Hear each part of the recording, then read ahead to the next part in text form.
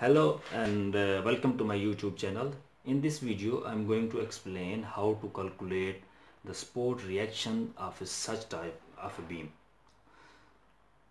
Okay, we have a beam having 3-point loads and one UDL, uniformly distributed load, and how to calculate the support reactions.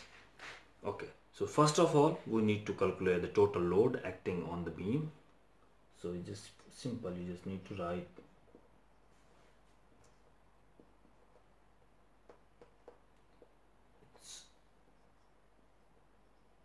total load is equal to 5 plus 5 and again 5, and then you have 3 multiply by 6.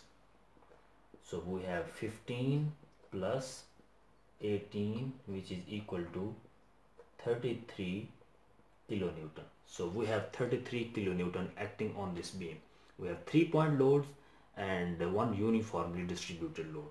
How to calculate reaction on point A and point B? So I have named it R1 and R2, which is reaction 1 and reaction 2.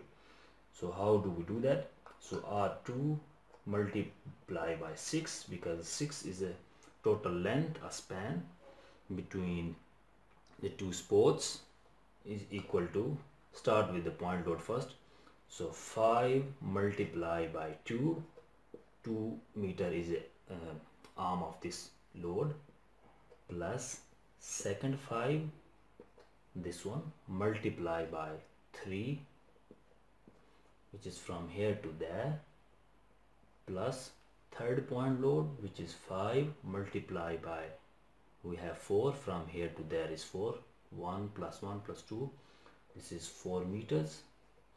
Now we have UDL. So how we do with the UDL? So it's 3 multiply by 6 multiply by 3 again.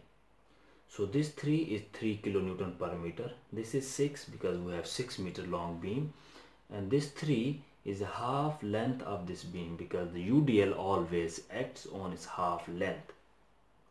So this is 10 plus 15 plus 20 plus we have 54.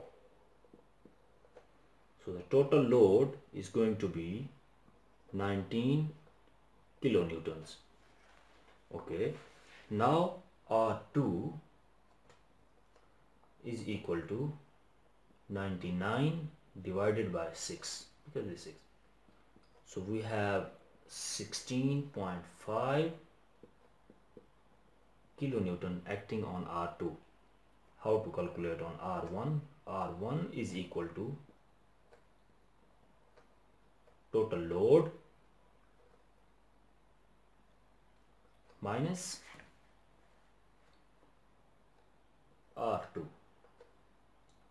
How much is total load? We have already calculated total load. 33 minus 16.5, and you will get 16.5 kilonewtons. So R1 is equal to R2 is equal to 16.5 kilonewton. So it means point 1 and point 2 is resisting 16.5 kilonewton upwards. That's it for today. Thank you very much for watching my video, and please don't forget to subscribe my channel.